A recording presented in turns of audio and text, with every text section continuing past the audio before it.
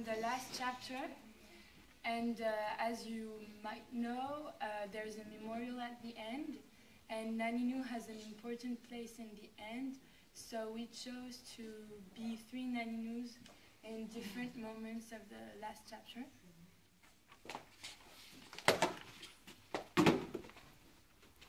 Dear Matt, I'm happy that you remembered how I loved receiving invitation in the post, either than telling me on Thursday.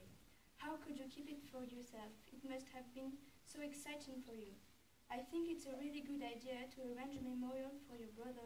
You're such a brave boy to organize this alone, because it must be difficult for you. I feel really grateful that you thought of me for the help, and I'd be honored to make these sandwiches and stuffs. Granddad is feeling good, he misses you, and he's proud of you. Love you, Nanny.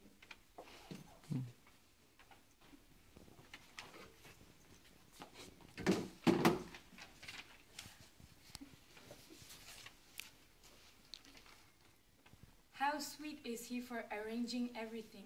It must have been so hard for him to think everything was his fault, because it's not. He wants everything to be perfect for his brother, and it's totally wonderful.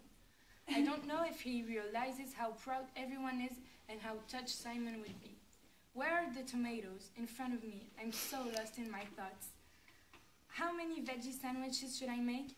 I just hope everything will be all right and it won't be awkward. Anyways, it's a great idea.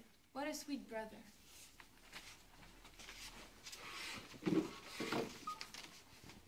Oh, it was funny, that was so funny. I remember how he used to say all the time with his granddad.